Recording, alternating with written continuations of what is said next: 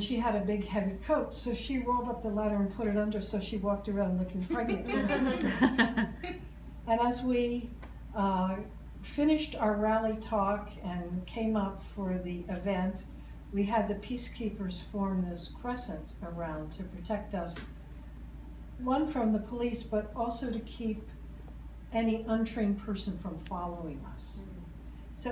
So you know, again, you know, my life really depended on the peacekeepers. They were in more danger at that precise moment than I was.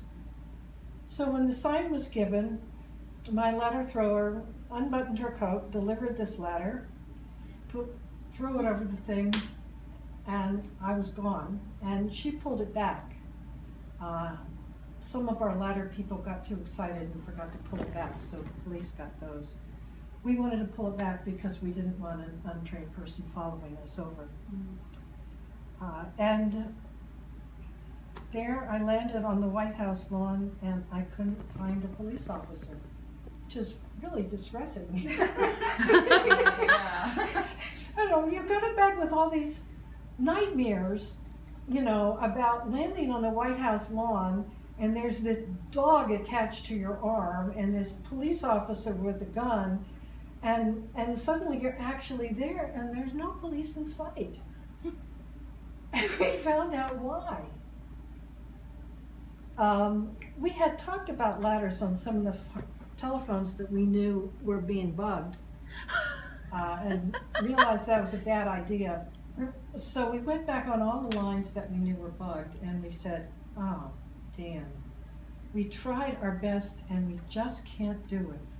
All that work, we can't get over that fence. I mean, we're gonna have to go back to the same old thing. I am so tired of those chains and locks. I really, you know. Anyway, we found out later from the police who finally arrested us that they had gone out and bought sets of locks and chains that looked like ours, and 6 new chain cutters with red plastic handles, and had practiced cutting the locks to make sure that they could cut our chains. And they were all hiding in the bushes by the gates, waiting for us to chain the gates shut. So when I went over in the middle, there was not a police officer in sight. But eventually one caught up with me. Fortunately, I didn't know what to do, you know. We had no plan for getting beyond 10 feet of the fence.